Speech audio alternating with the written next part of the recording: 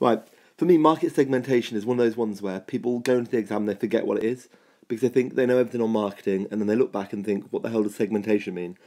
So, all you've got to do is start off with the definition. It's divide the market into different groups of people. So you say, there's one group, here's another group, here's another one. Once you've got into like different groups, you can then work out, these groups have to have different needs. There's no point in having two different groups with the same needs. You might as well just put them into one group. So they've got to have different needs.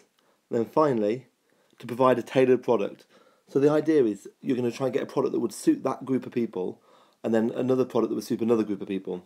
Because the problem is, if you tried to make a product that suited like each individual person completely, you'd have to have like 1 million products, and that'd be impossible to do. So you're trying to put them into groups to keep them as happy as possible.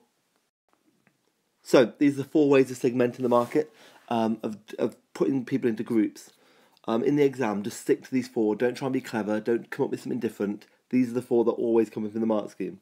Right, I'll start with the first one, age. Now this thing that's coming up now, I would probably rather kill myself than go on one of these holidays. This is Club 1830, and they're designed for holidays for young people to go on. So if you've ever watched like Ibiza Uncovered, this is what Club 1830 is all about. So they're not in any way trying to make me want to go on this holiday. There'll be no, like, during when I'm reading my triathlon magazine or something like that, there'll be no adverts for Club 1830. They'll be properly trying to target at probably you in 2 years' time. Now, the next one is income.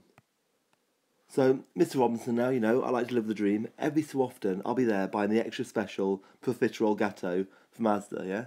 Now, they're trying to target at people who want to try and have that kind of posher food.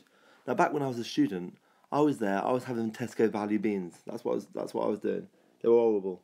Right, the next one is gender. Now, I've told this story before, I'll tell it again. I have no shame in buying Venus razors. I really wouldn't care less. Like, Venus razors are meant to be exactly the same as Mach 3, but the only difference is the Venus one looks a bit more girly, and the Mach 3 one looks like manly and powerful. Now, I don't think it matters really. Whichever one's on offer, I'll buy it. But what they're trying to do is they're trying to say, buy this product, and we're going to aim it particularly at girls or particularly at lads. So the lads one, the Mach 3, will try and look really, really cool and manly, like we call like Mach 3 power. So it's hopefully trying to make men want to buy it. Now the last one is the one that, to be honest, out of the 4, it's the one I'd use least, is geographical area.